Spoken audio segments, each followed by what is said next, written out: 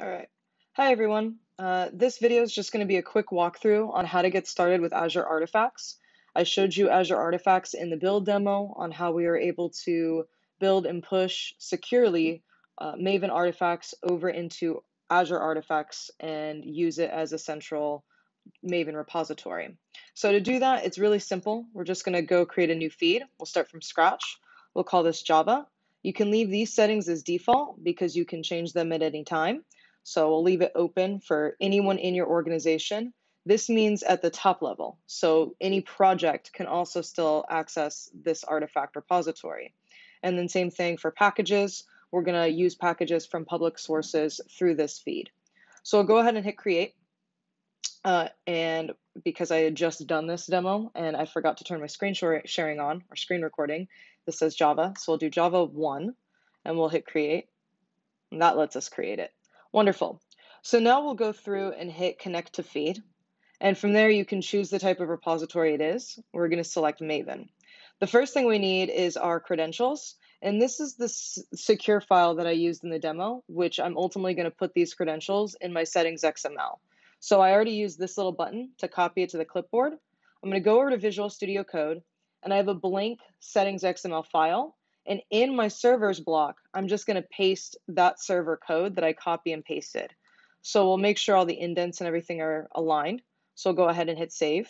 This looks good. Now the next thing we have to do, if we keep scrolling down with the instructions, is we have to add the repository information to both the repositories and distribution tags in our POM file. So we'll copy this code. I'm going to go over here. We're going to open the POM file. And we can really kind of put it anywhere. I'll put it right here under name and description. We'll drop this down. We'll put repos. It's hard to type. Okay. And now we'll go ahead and indent. Make sure all of this aligns. I have to back that out.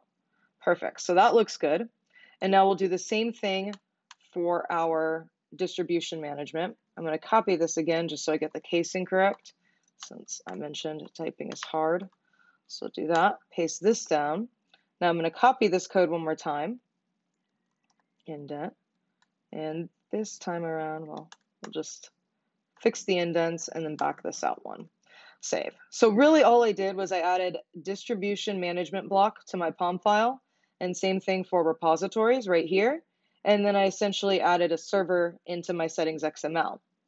All right, so we don't have charts files. I don't have a Docker file. We'll go ahead and do draft create. And then we'll go to our Docker file. We have to make the changes just as we did in the build demo. So we'll go ahead and update the Alpine base image. I know I need to add in the settings line so that this way it copies this new settings file over into our container in our build stage. And then I also need to update the ports. Okay, and then I also need to remove the dependencies section. The final thing I need to do is go into charts, remember, and we have to update the values. We know our application serves on 8080, and we know that we need to update our resource requests and limits. So I'll change this to 256, and we'll change 128 to 512. Okay, so that looks good. Just to recap, we really only updated our internal port and our resource requests and limits for our Helm deployment. A bulk of what we did for Azure Artifacts is in our Docker file, specifically on line 4, because now our settings file is going to work on it, and our POM file, where we're using repositories of where to get the packages. And if we want to be able to push, we also needed to add the distribution management tag. So now all we do is run draft up. That's that second command that's going to build and push our Docker image. And if we want to see what it's doing, we can actually copy this particular identifier and do draft logs and put the identifier in. And we can actually see live right now, I'll make this a little bit bigger, that this is downloading from our new Java 1 repository.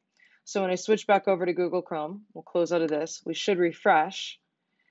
Now we start seeing just now all of these artifacts are coming in, and it's being handled as part of Draft and Docker because we're doing it within our Docker container.